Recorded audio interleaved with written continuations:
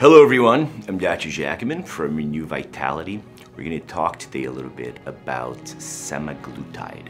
Semaglutide is basically spearheading a revolution in weight loss, in weight management, and in metabolic reconditioning.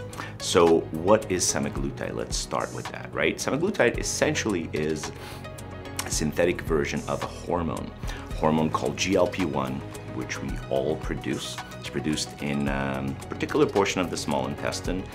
Think of it essentially as fundamentally a satiety hormone, okay? So what it does is it signals a better connection between intestinal tract and the brain to signal to yourself that you've had enough food. It has certain additional metabolic benefits, which we're going to talk about in a little bit. The whole idea is to recondition that mechanism so that you don't take in more food than you should. We live in an era where we're exposed to a lot of foreign substances, a lot of hormone disruptors, a lot of food additives. All of these things compromise and basically break down your appetite control, right? So how did semaglutide come to be? Actually, as it often has happened with pretty revolutionary medications, semaglutide originally was designed as a diabetic drug for type 2 diabetes, right? So as it often happens, coincidentally or otherwise, they basically realized that diabetics who went on the treatment not only did better from the standpoint of their type 2 diabetes, but also dropped a lot of weight.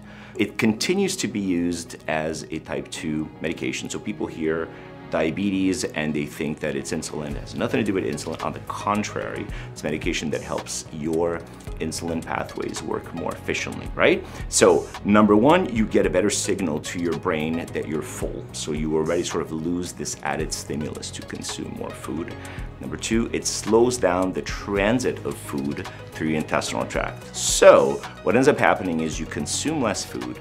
The food that you do consume travels longer in your intestinal tract, or you're full or longer. So not only are you taking in less calories, but you're basically almost re-educating yourself on how to eat properly and how to better sense when you're full or not, okay? So that's sort of the mainstay of the mechanism.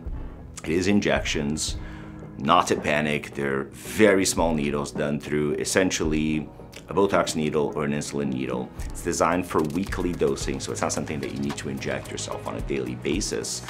And dosage-wise, we basically go up as necessary. So there are multiple dosing options. We start very low to assess for tolerance within 1 to 2 weeks. If that's going well, then we ramp it up. The idea is not, it is with any medication, is not to overdose yourself, but rather to find the ideal dose that gives you ideal benefit. And from that point, we tailor it.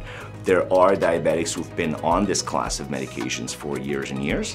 When we're doing it for the context strictly of weight management or weight loss per se, then obviously we tailor that to the individual, right? So on a very, very gross average, you can expect to lose about a pound and a half a week or so.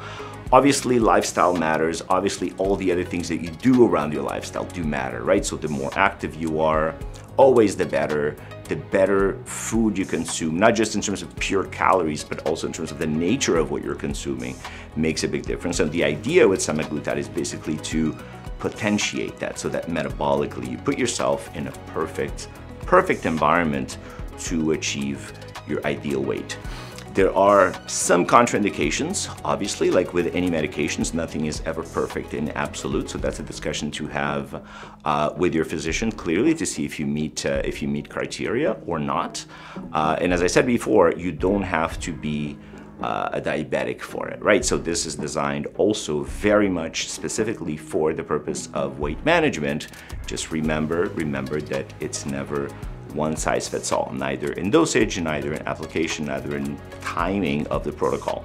Some people need it as a bridge and they'll do it for 6 to 12 weeks. Some people need it for much longer. It really all depends, right? But as I said before, the whole purpose is to really tailor it to the individual. So that's sort of a little bit of a blurb on semaglutide. Feel free to reach out to us if you'd like to hear a little bit more about it, if you'd like some more detail about it. But suffice it to say that semaglutide really truly represents a metabolic revolution.